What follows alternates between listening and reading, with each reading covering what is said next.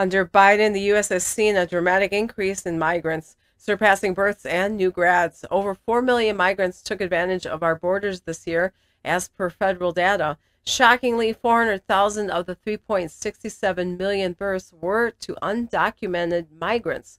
With 3 million grads facing job competition, ordinary Americans are feeling the heat. Homes are out of reach, and many resorting to cars for shelter. Yet migrants swiftly get housing, often funded by our government.